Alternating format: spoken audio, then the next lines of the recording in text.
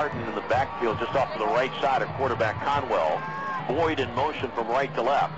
Here's the snap, and the pass downfield, far side, intended for Colditz, and it is a completed pass, and there's a flag on the play.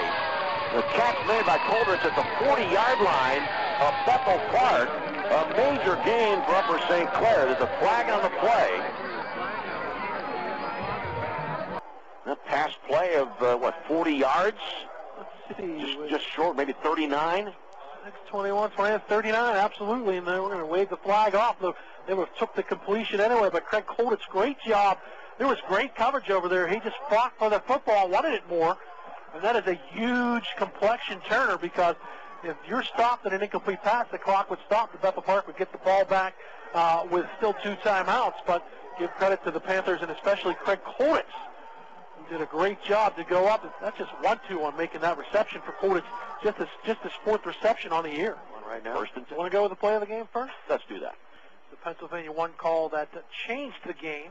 3rd and 15, but a tremendous 39-yard pass to Chris Colditz down the far sideline. Kept that drive alive, and they ended up going 7 plays and 68 yards.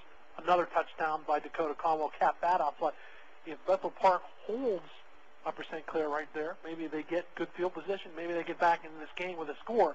But the Colditz reception from Conwell kept it alive, and then they scored a touchdown. And we're never really in doubt the rest of this contest. And that Conwell to Colditz hookup is our call or choice for the Pennsylvania 1 call that changed the game. Always call.